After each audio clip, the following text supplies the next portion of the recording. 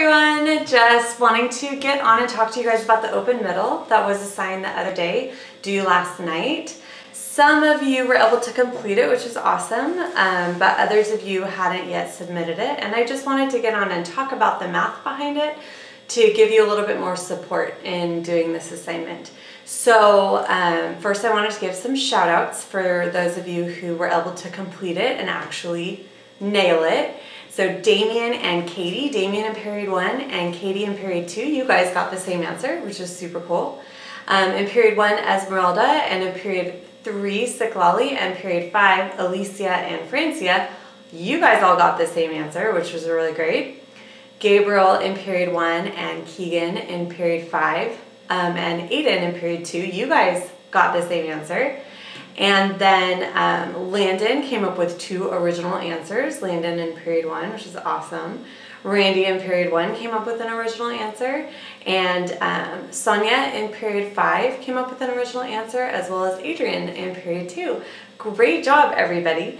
The person's answer that I want to highlight today is Sienna's. So I'm going to go ahead and talk about Sienna's answer here, Sienna in period 1, and give you that as an example so that we can kind of talk about the math behind this. So Sienna said that 5% of 320 is 16.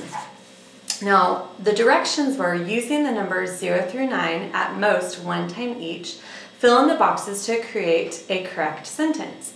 So Sienna stated that 5% of 320 is 16.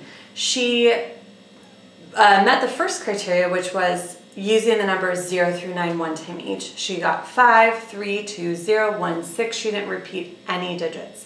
So let's see if she completed the second criteria, which was making a correct sentence.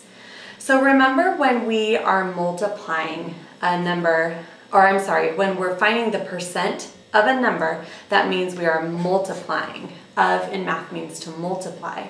But we can't just multiply that number as it is, as the percent. We need to change it into its decimal form.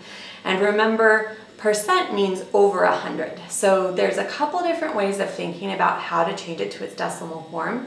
But right here, if we put 5 over 100, we know that means 5/100ths. And the way that looks as a decimal is putting the 5 in the hundredths place. So 5/100ths.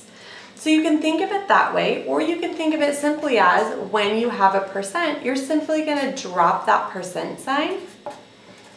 Picture that invisible decimal right there, move it to the left twice, and fill in your zeros. So that becomes 5/100ths. So either way, we get 5% is 5/100ths. So now we're going to multiply 5/100ths by 320. So here we go.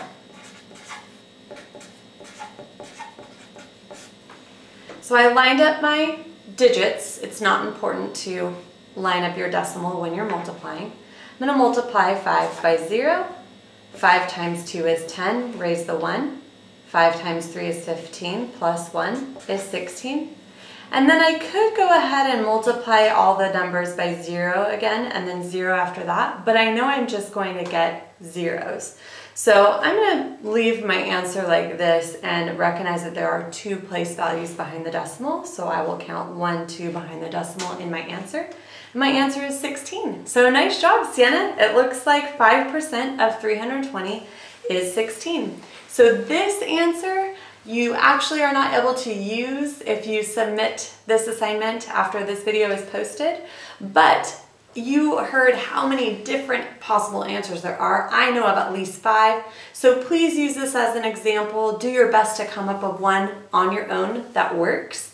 One common mistake is people were coming up with answers that had decimals in them. Let's try our best, or they were maybe rounding to the ones place. Let's try our best to find an answer that is just 2 digits and that is a 2-digit whole number. And then also, if you already turned the assignment in and you didn't get full credit because you maybe didn't hit the mark, go ahead and try it again and submit another answer. That will work. I can always change your score. And again, if you didn't do the assignment in the first place, I did return it, but you can always resubmit it with a different try. Okay, thanks for tuning in.